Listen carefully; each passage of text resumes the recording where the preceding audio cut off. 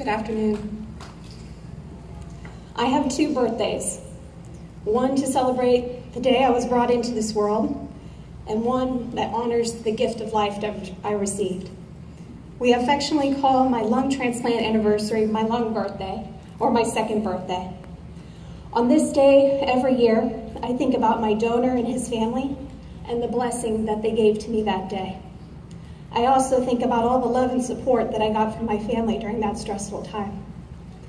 This is kind of emotional for me because that day is coming up. It's this Friday. My donor saved my life 9 years ago, back on October 21st. Before the transplant, I was really your average girl. Born and raised in Tampa, I come from a very loud and vibrant family. I am one of 3 kids in my family. I have 2 brothers. We played outside all the time growing up, had a very healthy childhood. The only time I ever had a health problem was when I broke my arm when I was 11.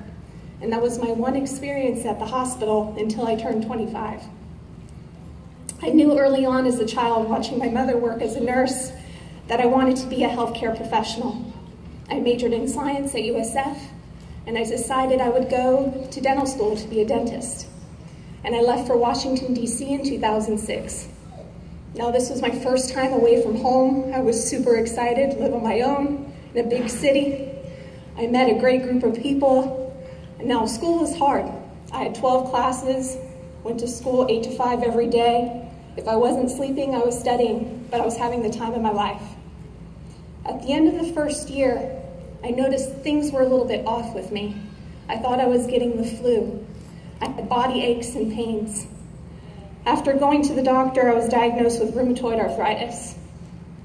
But I wasn't going to let that stop me. I told docs to give me some meds and I would head back to school. Within a week, I had trouble walking. A couple days after that, I couldn't breathe. I went to another doctor. They did an x-ray of my lungs, and they said that my lungs looked like Swiss cheese, that my lung tissue basically had developed so much scar tissue that I had holes in my lungs. Now, the diagnosis was a rapidly progressing pulmonary fibrosis, probably related to my rheumatoid arthritis.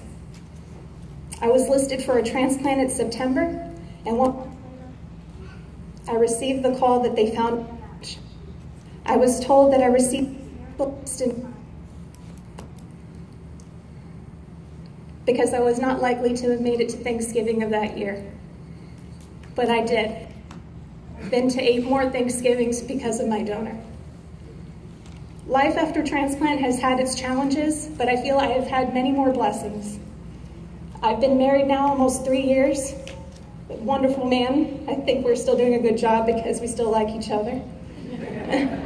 I work as a private tutor for children and young adults, and I enjoy making them excited about learning new things and achieving their goals. I still enjoy being outside, and I've taken up playing volleyball on the weekends when I can. And we also travel as often as we can. I feel I'm not just living a life for myself anymore, I'm living for my donor as well. We also just became homeowners for the first time, and our greatest adventure is yet to be. We plan on starting a family.